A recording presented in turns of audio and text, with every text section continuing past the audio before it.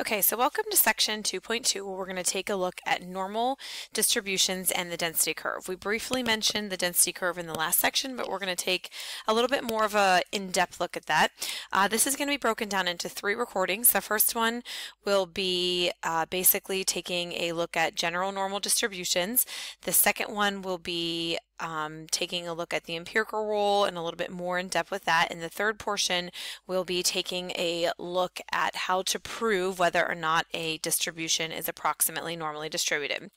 All right, so let's go ahead and get started. Like I said, in this section, we're just going to quickly take a look at describing the normal distribution and different characteristics of the normal distribution. So in chapter 1, we took a look at a bunch of graphical and numerical summaries for describing distributions. We're going to add one more step to our strategy when taking a look at distributions. So remember, when we are analyzing data, just showing numbers doesn't show a full picture, and just showing a graph doesn't show a full picture of the data. We want to get both the graph and the numerical summaries.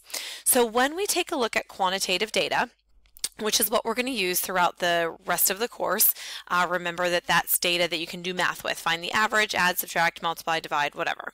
You always want to plot your data because this gives you an idea of where your lowest value is, where your highest value is, where's your values clustered around, where would your potential outliers be. So that graph really gives a good visual representation, and that's really especially important for people that aren't mathy people. They can look at a graph and understand it. We're always going to look for overall patterns. What's the shape of the graph? Is it skewed right, skewed left, approximately normally distributed, symmetrical? Where's the center? And remember, we're going to have to make decisions about the mean versus the median. And what is the spread? What's the standard deviation? What's the IQR? And we're going to look for anything that's sort of outside the ordinary, such as outliers. And just remember, when you take a look at outliers, you kind of want to be thinking about why that's a potential outlier and whether or not you want to include that as part of your data. Most of the time you will always include the outliers as part of your data unless there's some major reason that you shouldn't, and then you would always explain why. So we're looking at the patterns. We're doing SOX again. So your shape, your outliers, your center, and their spread. And then we always want to calculate the numerical summary. So what else do we have to add to that? All right, what we're going to do is we're going to, in the past we just looked at histograms. We're going to, sometimes the overall pattern of large numbers of observations is so regular that we can describe it by a smooth curve. So rather than just having a histogram that's sort of broken up, we're going to take a look at what it looks like if I could draw a curve on top of it, a nice smooth curve, and sort of shade it in. That is going to be called a density curve. What a density curve is it's basically like taking your histogram, okay, this histogram here, drawing a nice curve on top of it and sort of filling in the area, like coloring it in, and it's taking a look at all the area underneath the curve. All right, now number one, a density curve always describes positive data, so it's always above the horizontal axis, okay? Underneath your density curve, it always has an area of 1. The reason it has an area of 1 is because it represents 100% of your data is underneath this density curve. Okay, and also when you take a look at it, make sure that this line right here always stays above the horizontal axis. Okay, so it's never going to cross over underneath. It's always going to sort of hover right above that. So it describes the overall pattern of the distribution. The area under the curve and above any interval of values is a proportion of observations that fall within that interval. Now, since this is a nice smooth curve, keep in mind, you will never just be looking at single data points under the curve. You're always going to be looking at intervals of values. So for example, what is the percentage of people that have a vocabulary score between 2 and 4? All right, so this graph over here gives us what the overall pattern of the histogram of the scores of 947 7th grade students in Gary, Indiana on the vocabulary portion of the Iowa test. The question is, do you remember taking the Iowa test? I remember getting the scores, but I don't remember what the test was. So it's described by a smooth curve drawn on top of your histogram bars. Now, since this curve represents an area, like I said, we can't ever find like what's the percentage that just have a score of 4. Well, remember, area has to have a length and width. If we just have a score of 4, that's basically just the height. Okay, so height and width, just height doesn't really help us. Okay, so here's what you need to know. Number one, what our density curve does is it gives us a good description of the overall pattern of the data. So notice this is a little bit outside the density curve, but notice how we have some little spaces right here that we could kind of fill in, okay? When we're talking about density curves, outliers are not usually described by the density curve, okay? So if you have an outlier way over here, that's usually not part of the pattern unless we specifically state there's an outlier. Now, it's always an approximation because no density curve is going to be perfect. There's never going to be a perfect way that I can represent the area perfectly under the curve. They're always an approximation. Like I said right here, see these guys that stick out? You can kind of fill them in over here, but it might not be exact. Most of the time what we're going to use is we're going to use the normal family of bell-shaped distributions to describe our distribution. However, there are a variety of shapes, so it doesn't always have to look like a beautiful bell curve. It can take on different shapes. Now, the area under the curve, like I said before, always has a length and a width. So length and width. In order to find the area under this curve, because if this represents 100% of our data, we can find a percent or an area of the one. You have to have a range of values.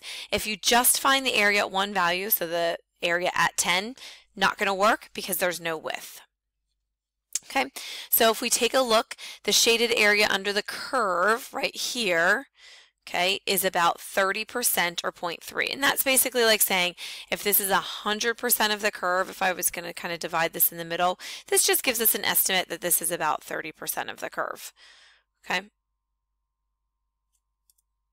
All right, so now in the past, we talked about mean versus median in your histogram. We're also going to discuss where the mean and median lie in relation to a density curve. So basically, we're just taking our histograms that we've discussed in the past, making a nice curve over them and making them look like your bell curve. So with a median, what that means is there's equal areas of mass on either side of the median. So in this case, this is symmetrical. The median's in the middle. There's equal amounts on either side. Here, our median is towards the left-hand side because this is right skewed. There's equal amounts of data on this side and equal amounts of data on this side. Same thing with your median here. Okay, you have equal amounts of data to the left and equal amounts of data to, equal amounts of data to the right and equal amounts of data to the left. Sometimes I get my left and right confused. Okay. So remember, you want to think of the mean as the balancing point on the curve as if it were a solid mass. So if the curve is skewed, the mean is not resistant to outliers, okay? So it's going to change. So for example, in this case, we have all these high values. That mean is not going to be in the same place as the median. It's going to be pulled towards the higher values. It's like a balancing act. We want to put it on a place where on both sides, it's going to be able to balance it without tipping sort of over in one direction or the other. Okay. All right, so how do we know where the mean and median are located? This is the exact same concept that we talked about in the past. All right, so we talked about if it's symmetric, the mean and median are about the same. There's equal amounts of data on both sides. You can use both measures of center. However, sort of get used to using the mean because that's what we're going to use along with the standard deviation. If it's skewed to the left, so you have some low-lying values, the mean is pulled down by those low-lying values. So therefore, the mean is less than the median. Left skewed, mean is less. Okay, and we're going to use the median as the measure of center because that gives us a better idea of where the middle of the data is. If it's right skewed, that means we have some high values up here, a long right tail. The mean is going to be pulled up by those higher values. We say the mean is it's mighty, so it's got it's a little bit higher than the median, and we're still going to use the median as the measure of center because it's going to give us a better idea of where most of the data lies. Okay, honestly, I would not try to memorize this. This is what I do. I never memorize it. I draw a curve, okay, and then I always put the median where most of the data is, and then I say, where's the tail? And I put the mean towards the tail, and then I say, okay, which one's going to be bigger? In this case, it's going to be the mean.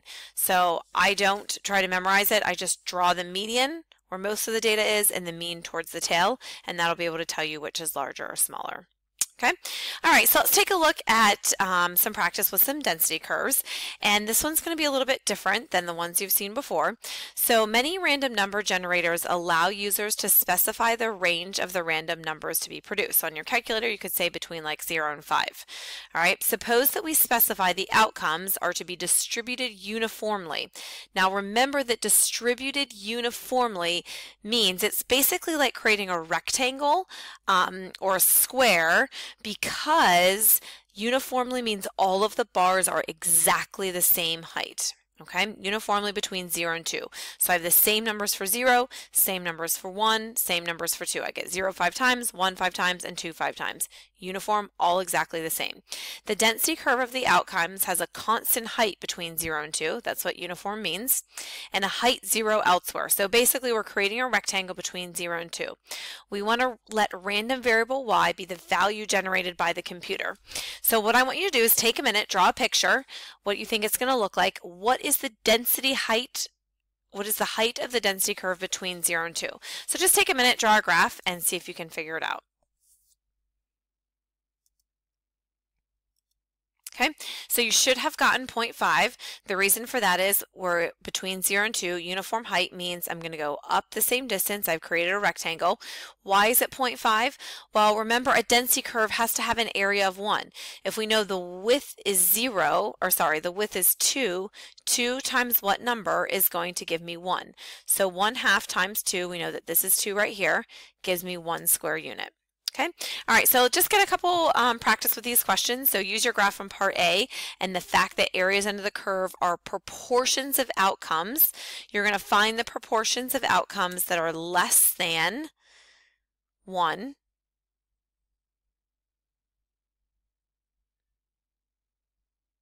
Okay, so the probability that it's less than 1, what is that area under that curve? So we know that between 0 and 1, this is 0 times 0.5, so that's just going to give us 0.5. Okay, what is the proportion of outcomes that lie between 0.5 and 1.3? Go ahead and try that. Hit pause and then take a look at the answer. Okay, so I draw a picture with these. So between 0.5 and 1.3, I know that that right there has a distance of 1.3 minus 0.5. So how long is that distance? That's 0.8 right there. Okay, what is the height? The height is 0.5, so the width times the height. So 1/2 times 0.8 gives me 0.4.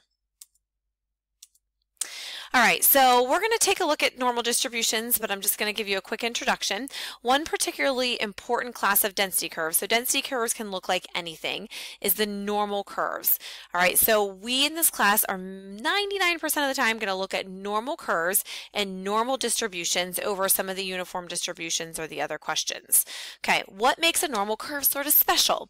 All right, number one, they're all symmetric. That means I should be able to fold them in half and have the same, I should be able to fold it in half and it would look the same on both sides. They're single peaked, so they only have one maximum, and they're bell-shaped. They don't have to all be the exact same bell shape, but they are in fact bell-shaped. So a specific normal curve is described by looking at the mean and the standard deviation. Okay, so and the reason we're using the mean and standard deviation is because it's symmetric, and that is going to give us a better measure of center and spread than the median and the IQR. So these are two different normal curves. They're both nice and bell-shaped. They both have a single peak. Okay, what makes them different? The first graph, the one on the left, this one's a little bit more spread out. So I kind of have data all over the place right here. So that's going to make that standard deviation a little bit bigger because I have more values that are further from the mean. Over here, this one's nice and tall. That means most of the values are clustered around that mean. Therefore, it's going to have a small standard deviation because most of the values are going to be very close from the mean. They're not going to differ. The average distance from the mean is going to be pretty small. Okay. All right, so just a couple of things about the normal curve. Number one, the mean is located at the center of the data. You can change the mean, but not the standard deviation, and the curve will move along the horizontal axis without changing the spread. Basically what that means is if I add 5 to the mean, it's just going to take this whole graph and move it down 5, and the spread's going to stay exactly the same. It's just like if you had a piece of paper moving it back and forth, okay, it's going to change on the number line, but it's not actually going to change the spread. The points on either side, hopefully you've heard about this in calc potentially, are called the inflection points. So where I go from concave down to concave up are inflection points. This is where we're one standard deviation away from the mean.